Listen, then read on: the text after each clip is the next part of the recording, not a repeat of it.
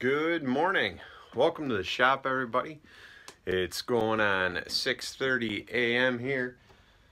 I'm getting ready to load up and head over to a customer's house. I'm going to be installing some custom countertop, window, sill things that I've been working on, and that's going to be the fun we're having today. So I've pretty much got the truck all loaded up. I've got all my tools. I've brought a sander I'm gonna need, my screw guns, a whole bunch of stuff. I've got the truck loaded. The only thing I've really got left is to get these maple slabs loaded up. This one's black walnut. That's not going. That's for my table. But these three pieces here, we got to get in the back of the truck and get ready to move them over to the customer's place. Now, I don't know, probably a week ago, I was at this customer's home and we cut this slab in half there because this was one piece of maple. And then we notched it out, made a few cuts so everything would custom fit. I did it right there on site. You know, I wanted to make sure we could have the best possible fit, and to me, you might as well just cut it there if you can, and pre-fit it all and, you know, make sure everything fits good, which we did, and it all fit real nice. So I ended up bringing these pieces back here to my shop where I made this jig for my router, stuck them in there, used the router to get them nice and flat and sitting level, and then I went ahead and belt sanded and bust out my 5-inch disc sander and sanded the crap out of them with that as well. And then I moved on to some more finishing work, which was putting down a pre-stain and putting on about 3 coats of red oak stain. Maple's tough to stain. It doesn't really accept the stain as well as some other woods, so there was a little bit of difficulty there. You know, after the stain dried, then I went ahead and used a quad-aught steel wool. Went down and just kind of roughed them up lightly and started some clear coat.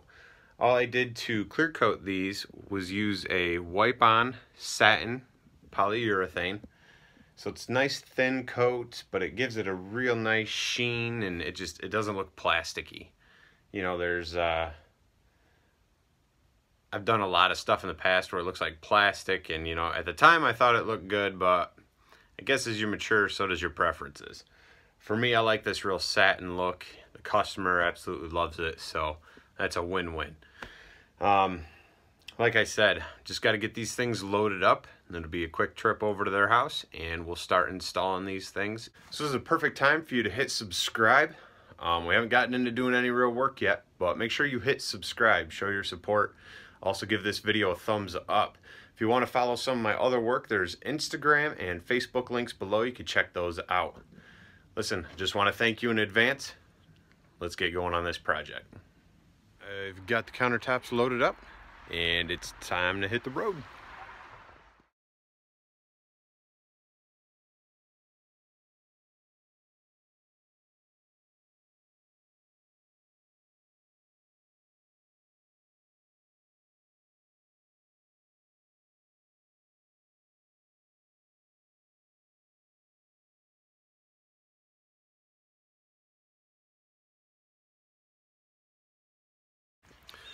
All right, we made it. The countertops made it in one piece as well. It's time to get this thing unloaded, get my sawhorses set up so I've got a little workbench area, and get to work.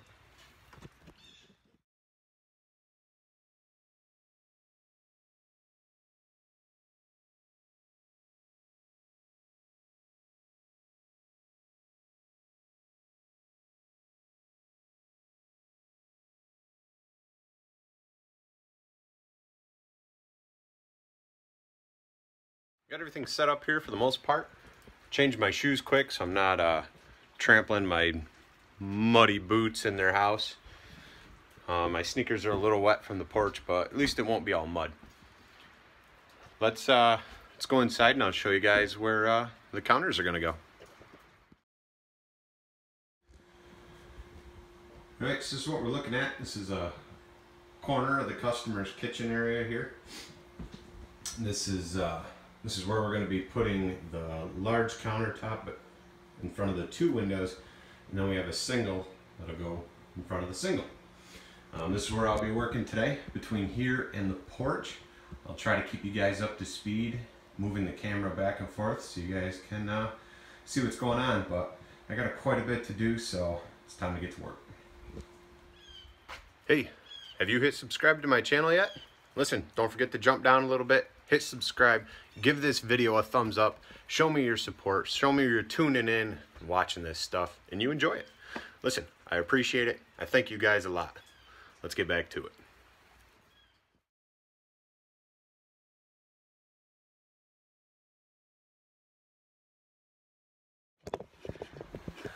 This silly cat wants to be in the video. Keeps blocking my shots. Here's your chance of fame. You want to say hi?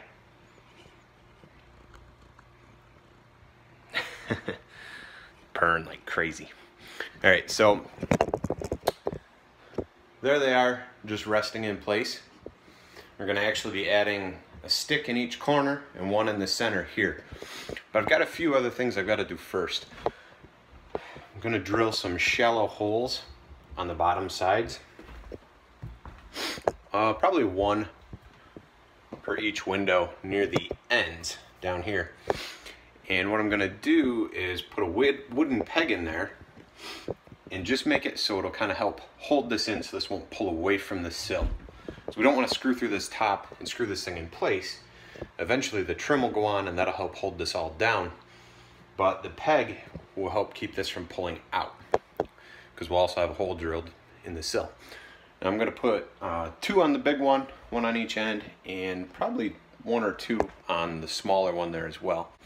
So I got to take these back outside and drill a few holes. I know I probably shouldn't have brought them in, but I brought them in just to make sure everything was still fitting properly.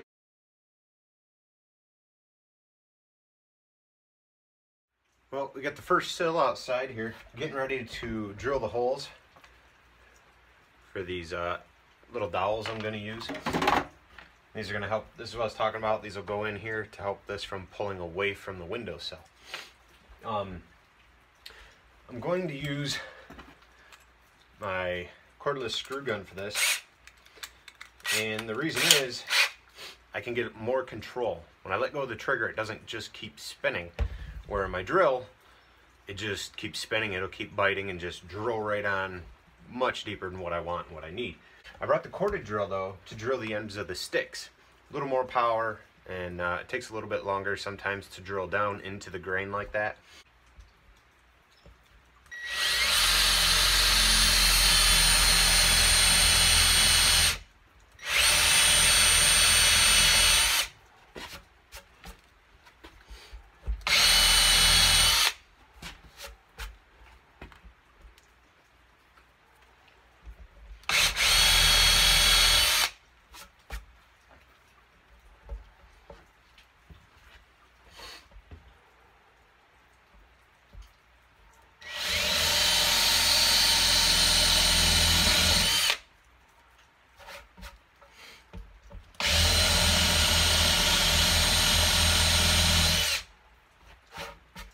So my bit's a little bit dull on here, which honestly is okay with me, because like I said, I don't want a lot of bite. I don't want this thing to just grab and go right through this countertop, because that would be really bad.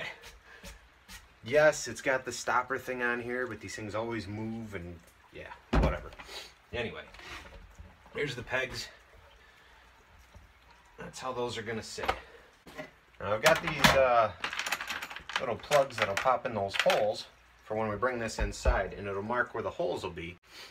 So now we got to pull these pegs back out, and these pop in here,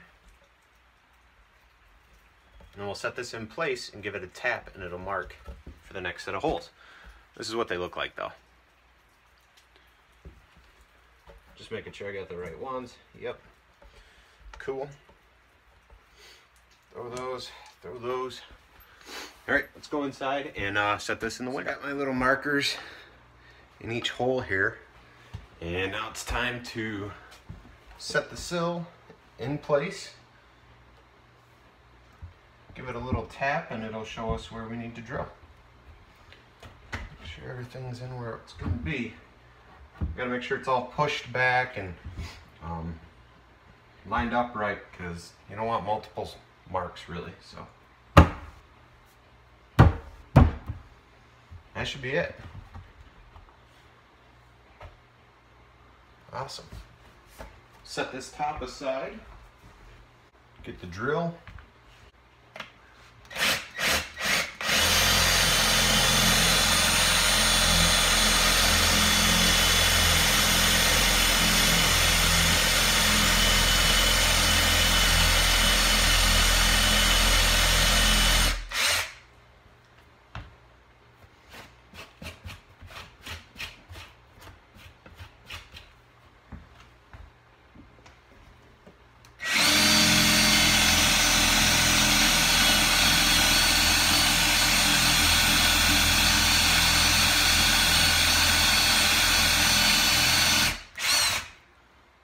Luckily, there's no nails. That could have made for an interesting thing if I hit a couple nails. Not much you can do though. I'm not planning to glue these in here. I'm going to glue these into the countertop. That way there, if it needs to be replaced or it needs more work done some other time, it should just be able to pop it right out. No issues. Make sure these fit. Look good. Get some glue. I got my pegs and my glue ready. I'm going to go ahead and glue these in place.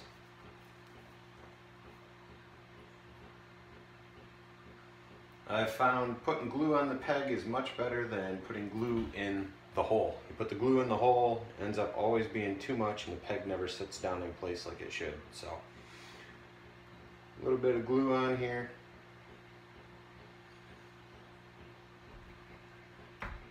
Probably should have brought my mallet in, but that's all right.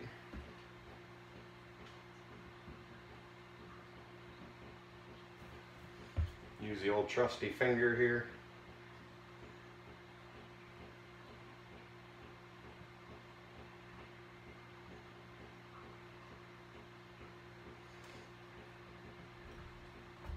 Second one's in. I'm going to use my high-tech hammer and just tap those in place. Good. Wipe off any excess glue, because like I said, I don't want this glued into the windowsill. These are just going to help hold it there.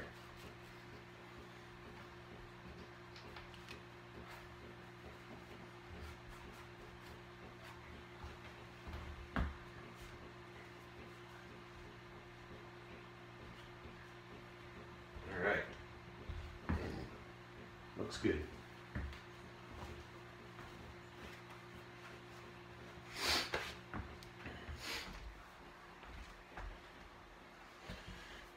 Let's see how we made out. Probably have to open this window. This is going to have to be dropped in place, not slid into place. And the handle on the window here is going to be in the way. So, take our time. Set this in nice and easy.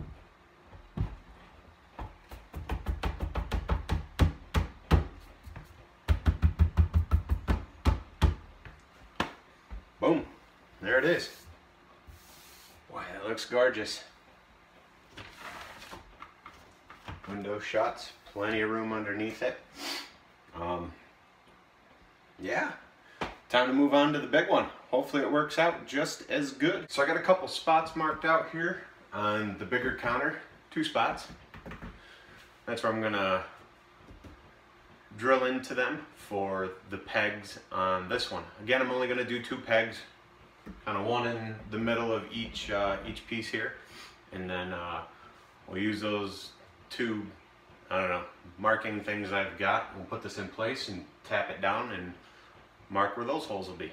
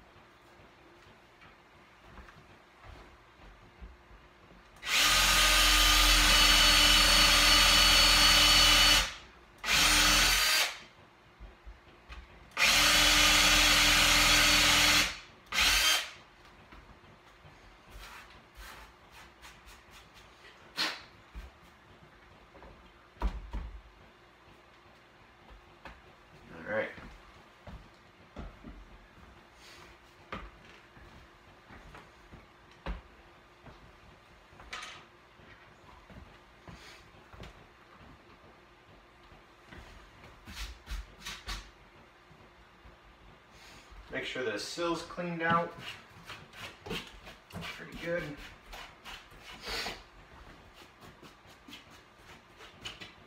Okay.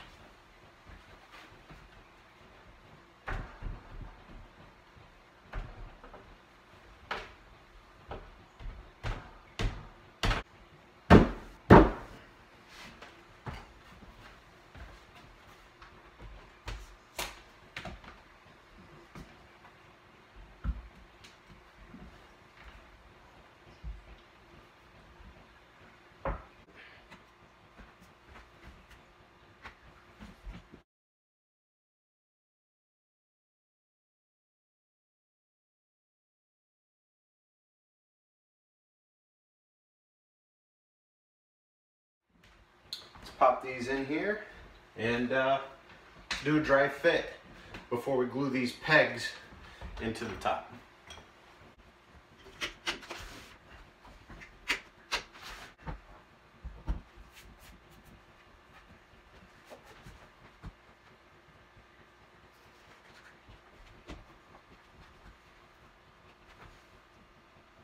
That one's in place.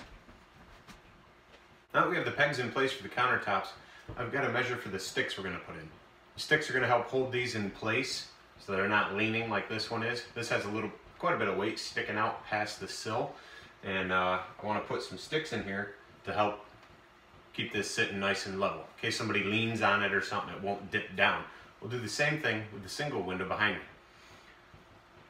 Get a couple measurements and start cutting sticks. Also, quick note for my wife. You saw me take that ring off earlier? I know you did. It's because I did not want to scratch these tops. Done fooling around with those tops, so I just want to make sure you, okay? It's there. Alright, so I've got my small level and I'm getting ready to just measure this. I did already measure these once in the beginning, but now that we've got everything in place and things have been sanded and whatnot, I just want to take a second measurement. Because once I cut these sticks, there's no adding the wood back on. So, let's see what we got. I got this level here, so I got to make sure to lift this up into a level position. Right there. And we're looking at 37 5/8. I'm going to kind of double check all of these real quick, just see if they're all running about the same.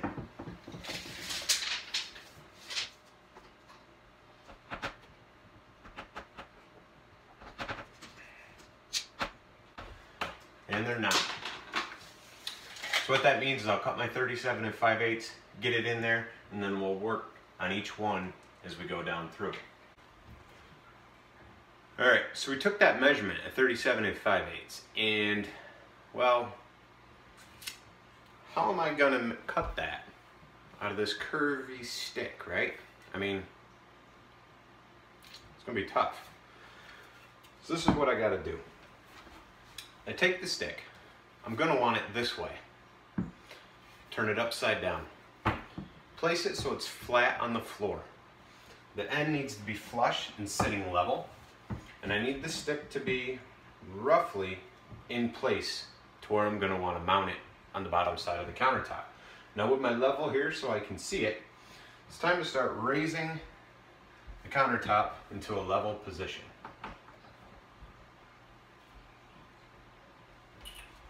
The bubble's on.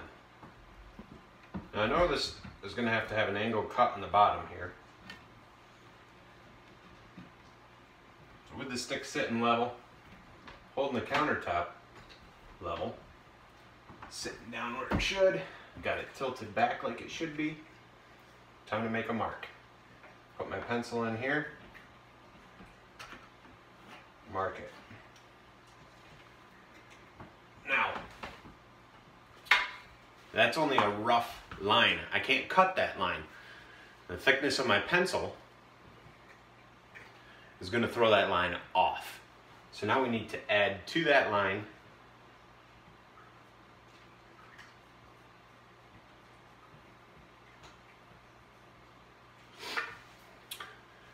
making the highest line being my cut line.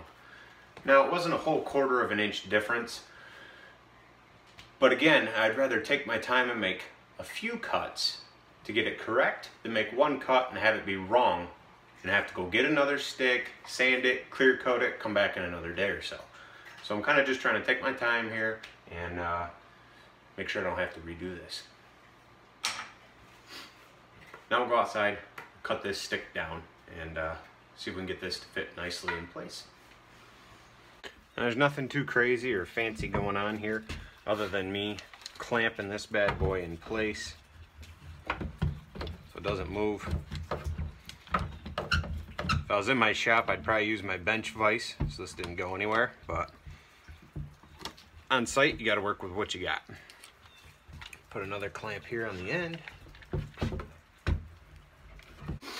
Alright, so we're going to be cutting that line closer to the edge. I did cut these really long so that I had room to do this, and I'm still going to cut this pretty long. Again, it's easier to take away than it is to add back. So I'm actually going to take, I don't know, almost another 1/4 of an inch past that line. See the rough angle I've got marked here with my pencil. Just start making a cut.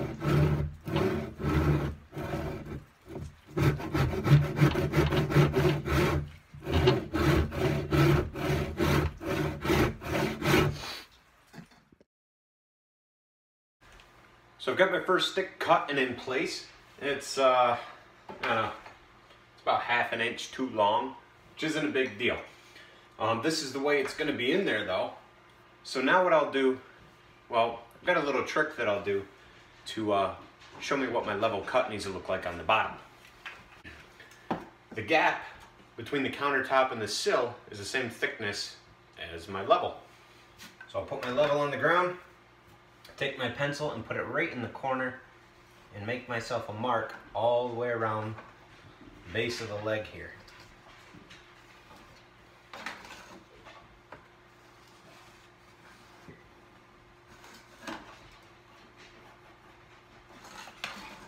By keeping this flat on the ground, keeping the level flat on the ground, that'll give me a nice level line with the floor. So this cut will rest nice and easy on the floor.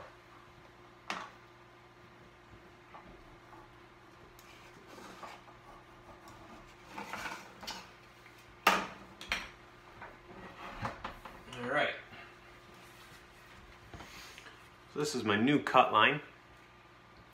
Comes around here just like that and tapers up with this old line. Time to take this outside and trim it off.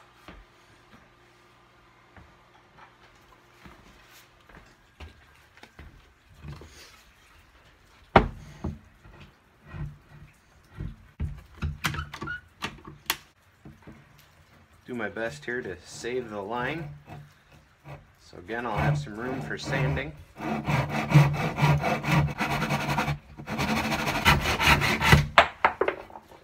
Alright, take this bad boy inside and see how she fits. That should be pretty darn close. Possible need for a little bit of sanding, but let's go see. Lots of in and out shots today, so bear with me.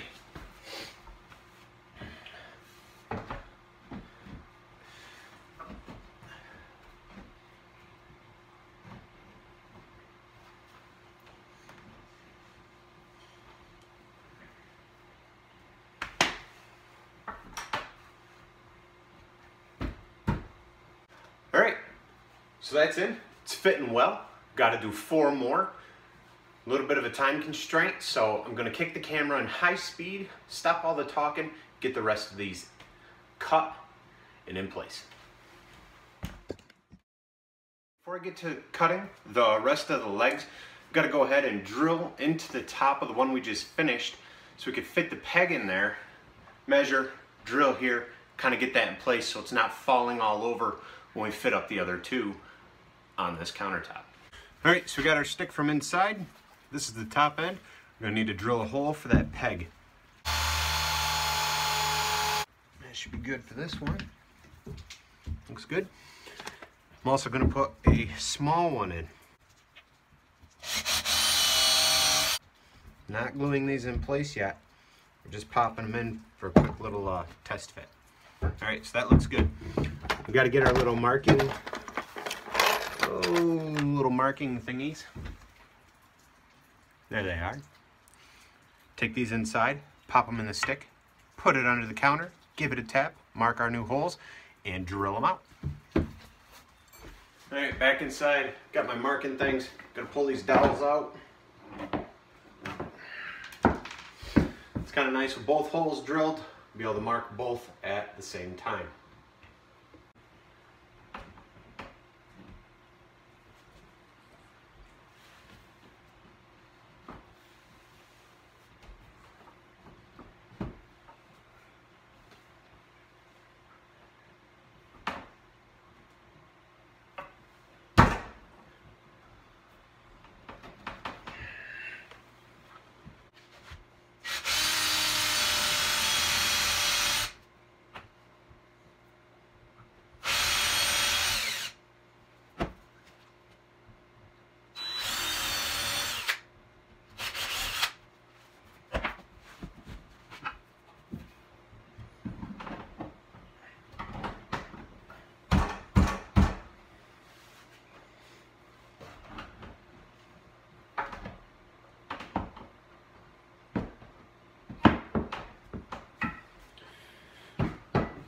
Holes in the stick are just a little too shallow.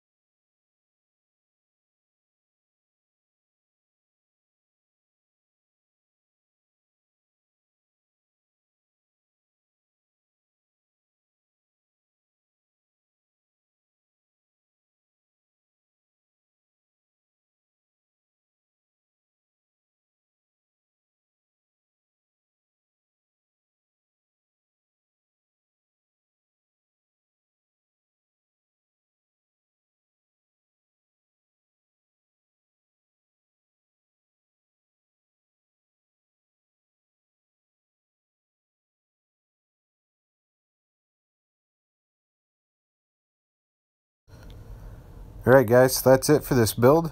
As you can see, everything's been installed. As always, I just want to thank you for watching. If you haven't already, give this video a thumbs up. Don't forget to hit subscribe, and we'll see you next time.